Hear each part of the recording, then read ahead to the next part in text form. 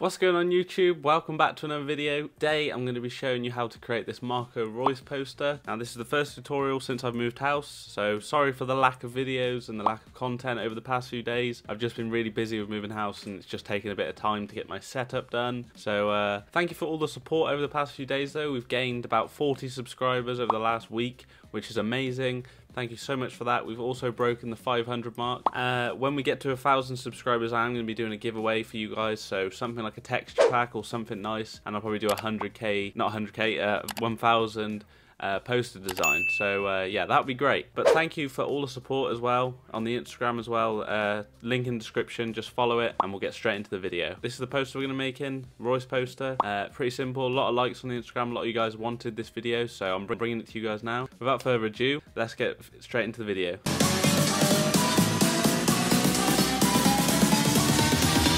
Hey guys, welcome back. So first thing you're going to need to do for this tutorial is download the texture pack in the link below. So that will be down there, just called Assets Pack. Just download that and you'll be ready to go.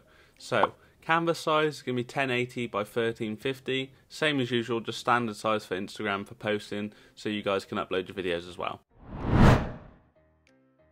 Once you've got your background, what you're going to need to do is open up your texture pack. So I'm going to go to the texture pack now, and what you will see is something like this. You can turn this off, doesn't matter really about that layer, just turn it off, and what you're going to need to do is turn textures on. The textures we're going to need today is, well, we're going to need all of them obviously, but we're going to need a few first. Straight away we're going to need the first 5 textures. So if you get number 5 and then hold shift and click number 1, you'll have all 5 of the ones you need, and we're just going to drag them over to our poster design. So for now you don't need to worry about positioning them. I'm just going to position the first one. So what we're going to do is place it straight in the middle. Now the thing is, we're going to need to overlay a lot of these textures, so this video is going to be not so much about technical assets, it's just going to be about layering up textures. So what we're going to need to do is change the first one to exclusion. So what we're going to do is go down on blending options and we're going to go down to exclusion. So now we've got a nice black grainy effect on this white background. Then we're going to turn our second texture on. So now I've got this nice type texture, like old written script, and we're going to change this to color burn. So select your image and then we're going to go down to color burn, wherever it is. I've lost it. It's right at the top, sorry. And then it will look something like this. So now it blends in with the grainy texture we've got. Then we're going to use the next one, which is this light effect, which looks really cool. And this is going to be called soft. We're going to change this to soft light, like that. And as you can see, it adds a nice little light effect over the design. Number 4, which is going to be this paper effect, we're just going to position this in the middle and then change this to exclusion. Actually, oh yeah, exclusion, do that. And then the next one is going to be this really weird texture. Just make sure we keep it, you need to make sure you resize it basically. Now it's not a great quality image, but it doesn't really matter. Once you layer it up you won't really be able to tell because it adds that nice effect over the top of the design. So that's about it for the initial textures, guys. So I'm going to group that together and I'm going to change that to background. So we got that. Now as you can see, it doesn't look really like much at the moment. So what we're going to do is get this Marco Reus picture. So what you need to do, go back to your textures, shut that one up, and then turn this images on. Where is it? Images. And you're going to open that up and we're going to select this bottom image first and we're just going to drag and drop it in. So now you're going to want to position this in the middle on the left. Now that looks really nice and clean. So there's not really a lot we need to do with this image, we just need to add some rectangles around it. So get your rectangle tool and we're going to get a nice solid yellow and get rid of the stroke. And then we're just going to zoom in and we're just going to draw a rectangle, a thin rectangle, all the way down the page, like that. And then what we're going to do is I'm going to position that on the edge of the image. And then we're going to get another one and get another thin one and just put it along the bottom of the image. So make sure that you position these where you want them and make sure they're on the edge of the image, otherwise it just won't look right. So that's the rectangles done.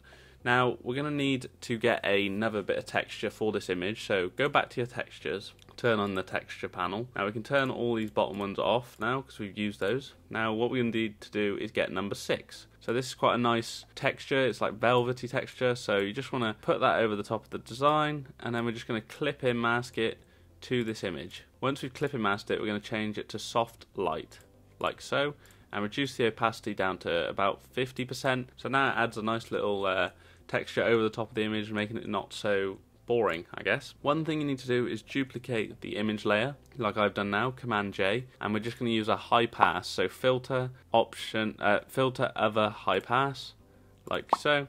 And then we're just going to overlay that. So now it just looks a lot more crisp and everything's popping a bit better. We can merge these layers together. No, we can't because they're layer mask, but yeah, leave it like that for now. That looks good, the texture looks good, and we can move on.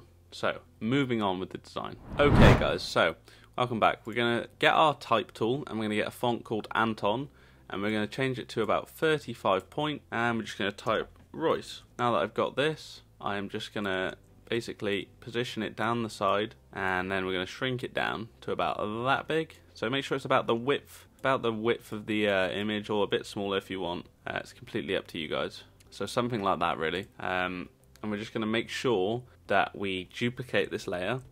So once it's duplicated, we're going to give it a stroke. So the bottom one, and this is going to be some sort of yellowy colour. So probably about 2 points is fine.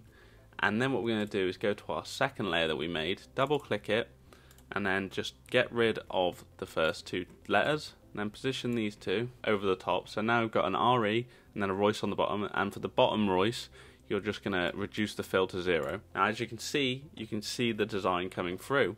So this is what we want really, so it looks quite nice and textured. Moving on after that, we're going to basically add 2 more images in. So I'm going to go to my textures panel now, turn that texture off, close that up, and we're just going to get these 2 images here, drag them across, and position them where we think they should be. So I'm going to put the one here, and then I'm going to put the other one somewhere around here, so like that.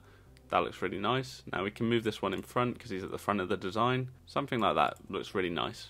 So once we've got the 2 images in, probably going to need to give them both a high pass. So duplicate them, filter, other, high pass. Pretty simple guys, just overlay it then, and then we can just merge layers, do the same again, Command J, filter, other, high pass, and then overlay. Now they just look a lot more defined and crisped, so that looks really good. Now the next thing we're going to do is probably move on to adding some colour along the bottom, so moving on. Okay guys, so just one thing quickly, we're going to change the colour of this type to white, because I just realised with the texture we're going to use, you're going to need to make sure it's white, otherwise it won't look right. So same with the outline, keep it as white for now, that looks good. So the next thing we're going to do is add our yellow block along the bottom. So if we've got a yellow colour, we want probably a rich yellow. Get our rectangle tool again and just draw along the bottom like so. Now that looks good. And the next thing we're going to do is layer mask this out. So apply a layer mask, get your brush tool, soft brush, about 400 should do. Maybe a bit smaller if you don't want to get rid of so much of the colour, and something like that. And then we're going to just basically use a blend if to get some colour out of this, so like so. That looks really nice, something like that. That'll work nicely. Once we've got this done, we need to add in some more type along the bottom. So I'm going to go get that now. What we're going to do is close this up, and then there's just going to be this Marco layer here. So if you get that and then you drag and drop it in, and make sure you Command T so that it doesn't all fall apart. But you're going to want to position it in the center, somewhere like that. Then you're just going to click OK. You can bring this below the yellow if you want, or leave it above. It's completely up to you. I think it looks better above, basically, so I'm going to do that. So moving on. Okay guys, so the next thing we're going to do is get our type tool and type Dortmund. Now keeping it in white color as well.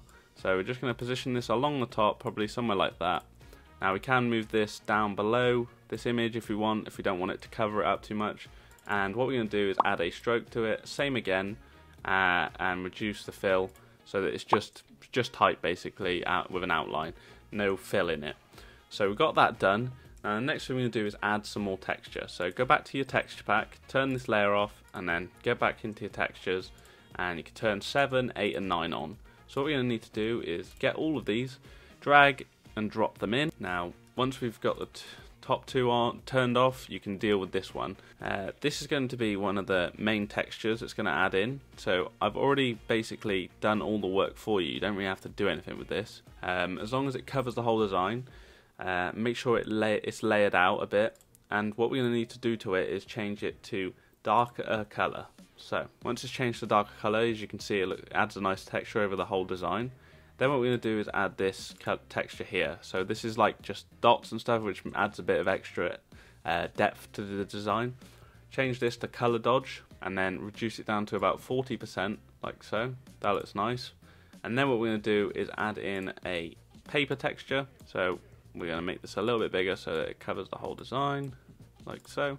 Then we're just going to change this to multiply and about 70%. So as you can see, guys, we've created this poster. Looks really nice. Now we're going to have to add a few more textures in. No, not a few more textures, sorry. We're going to have to add a camera raw filter. Once we've done that, it should look how it did in the images I showed you earlier. So we're going to move on to the camera raw filter now. Okay guys, so I've got my screenshot of the image. I'm just going to go filter, camera raw filter. Now I've got our thing up, and now I'm just going to increase a lot of the yellow because you want that to be quite intense, and some of the pink. Exposure, you can mess around with yourself. Contrast, you want to bring that up a lot. Highlights, shadows, that's completely up to you. I just sort of move them along a little bit. Bring the texture up, of course. Clarity is another one you want to bring up. Dehaze it a little bit. Vibrance, saturation, bring it all up, depending on how strong you want the design to look. So it's completely up to you, really. Curve, simple S curve for the curve. Detail, obviously you want to sharpen the image because you want to see the texture on the face and everything. So you can reduce the noise and stuff like that. And the colours, it's completely up to you guys. So I'm just going to make the blues quite bright just so they pop out of the design and this tattoo and stuff. And then effects on the grain. So about 30 for the grain. Maybe a vignette, something nice and popping like that.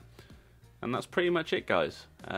We can use color grading if we want to add in some highlights, yellow highlights and stuff, just to make it a bit brighter and stuff like that. Or we can bring it into blue. Personal preference, really, guys. So, as you can see, what we've changed the design into, from that to this, looks amazing, if I will say so myself. I hope you've actually been able to complete this. If you have, leave a comment, let me know what you thought of the video. Sorry for some of the mistakes I made. I'm just a bit rough with the videos because I haven't done it for a while, so hopefully you've enjoyed this and learnt from it, and it's been a smooth process for you guys. So I'm just going to click OK now, and that's that done. So there is our poster design. Sure, I'll add a few explosions in right now. Yeah, that's the poster design, guys. So hopefully you've enjoyed. Follow the Instagram, the link below. Follow the Twitter, follow the Facebook page, and subscribe to the channel for more videos. And we'll keep building our community that's going so well at the moment. I'm loving all the feedback from you guys. And yeah, pretty much that's it, guys. Hope you enjoyed the video, and I'll see you in the next one.